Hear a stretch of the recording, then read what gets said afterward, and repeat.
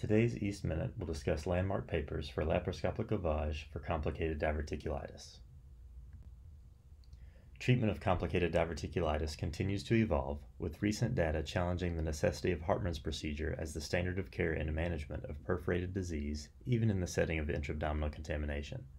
As each operation carries its own mortality and complication risk, reducing the need for future operative intervention is of great interest, with alternatives to Hartmann's procedure proposed in an effort to decrease morbidity and the rate of permanent stoma. While current literature supports a transition from Hartmann's procedure to primary resection with anastomosis as definitive management of disease, one alternative has been suggested and well described in the last 30 years. Initially suggested as a means of bridging patients to elective operation in order to avoid Hartmann's procedure, laparoscopic peritoneal lavage was introduced in the 1990s with initial relative promise. However, ongoing analysis and more recent multicenter study demonstrate variable, less encouraging results.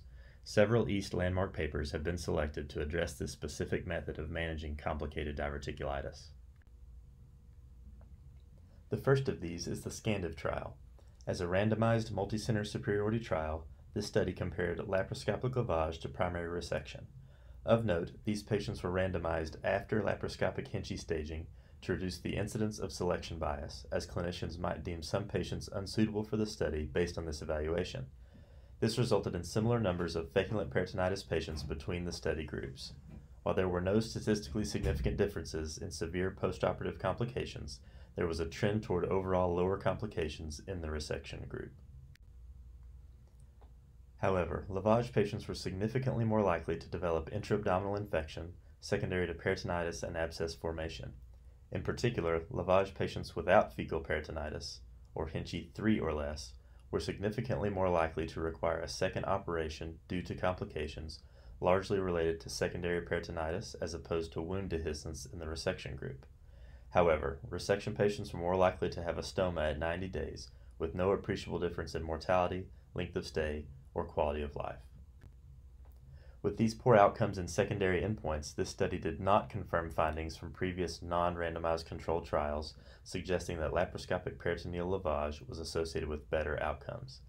These results are similar to the LOLA arm of the ladies trial, which was terminated early and only enrolled a small number of patients. This study reached completion, recruiting its intended sample size, and included considerably more patients, still demonstrating a greater need for reoperation in the resection group. They concluded that among patients with likely perforated diverticulitis undergoing emergency surgery, laparoscopic lavage versus primary resection did not reduce severe postoperative complications and led to worse outcomes in secondary endpoints. The same group then published long-term outcomes as a follow-up to SCANDIV, focusing on Hinchey grade less than 4. Not surprisingly, deep surgical site infection rates favored resection, while superficial surgical site infection favored lavage, with statistical significance. Most importantly, however, while reoperation rates were similar in both groups, unplanned reoperations were more common in the laparoscopic lavage group, occurring in 27 versus 10%, as the vast majority of resection cases underwent scheduled ostomy reversal. Despite this, at 1 year, 42% of resection patients had an ostomy, while only 14% of lavage patients did. Also highlighted, the lavage group had 4 missed carcinomas out of 7 in that total arm that were not detected at the index case, potentially resulting in a delay in cancer diagnosis and initiation of treatment. This highlights the importance of interval endoscopy in patients that are managed without colon resection. But what if we continued this follow-up beyond 1 year? A multicenter trial out of the Netherlands captured patient follow-up at a median of 46 months.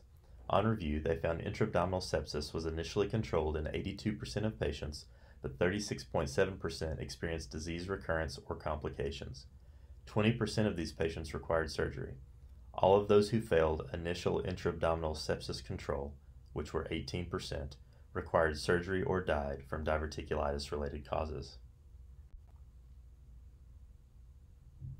Overall, 71% of lavage patients had some adverse event, 32% having disease recurrence, 7 of which were complicated and 10 of which were uncomplicated, with 32% requiring subsequent surgery. Over half of these were emergent operations. Most importantly, however, 11% of patients died of diverticulitis-related complications.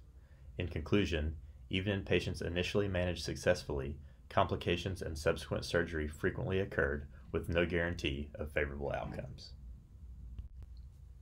Most recently, another multicenter observational study looked at a comparison of laparoscopic interventions alone, comparing laparoscopic sigmoidectomy with laparoscopic lavage, that focused on patients with modified Hinchey grade 2 disease not responding to conservative therapy or Hinchey grade 3 disease. This study represents what is likely done in practice, only including those who are not candidates for non-operative conservative therapy, in an effort to combat the absence of strict inclusion criteria present in prior study. There was a significant increase in postoperative intra-abdominal sepsis in the lavage group, as demonstrated in prior studies as well, again confirming the potential inadequacy of this intervention in source control. Overall morbidity was lower in the resection group, although some did fail attempts at laparoscopic intervention, requiring conversion to open resection. Most importantly, nearly 1/5 of patients who underwent laparoscopic lavage required reoperation during their index hospitalization. This is a staggering number, especially when compared to early data suggesting efficacy in prevention of need for repeat operation in the resection group. Surprisingly, postoperative length of stay was actually longer in the lavage group, likely related to associated complications and need for repeat intervention. Additionally, with questionable source control, physicians may be likely to monitor patients for a longer period. Regarding late postoperative results, 6 of the 22 laparoscopic lavage patients who initially recovered presented with at least one episode of recurrent diverticulitis, highlighting a risk of recurrence, especially when compared to no disease recurrence or need for additional intervention in the resection group. This occurred on average 5.25 months after primary surgery and required sigmoidectomy in 67% of those who recurred. Important to highlight, however, many in the resection group did have an ostomy for discussion of reversal, which was not included in the rate of repeat intervention. With 37% left with an colostomy and 21% of the primary anastomosis patients left with a protective loop ileostomy, takedown risk cannot be completely neglected if so desired by the patient. Based on the high rate of disease recurrence and ultimate need for sigmoidectomy, however, this risk is shared with most in the lavage group, highlighting the potential inadequacies of the intervention regarding patient safety and avoidance of colostomy morbidity as originally intended. In conclusion, the higher reoperation rates, more frequent postoperative ongoing sepsis, and higher recurrence rates, the authors felt that laparoscopic sigmoidectomy is safer and more effective procedure that permits adequate control of source infection in the hands of experienced surgeons. While there have been many systematic reviews and meta-analyses focusing on lap lavage and acute perforated diverticulitis, the results and conclusions have been quite variable, likely due to variability of the studies considered, types of analyses performed, and the lack of specificity in the description of the evaluated outcomes.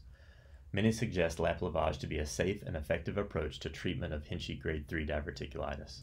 However, a substantial drawback of the procedure is the risk of the patient developing an intra-abdominal abscess or uncontrolled infection that may lead to ongoing intra-abdominal sepsis, ultimately requiring emergent intervention and delaying initial sigmoidectomy.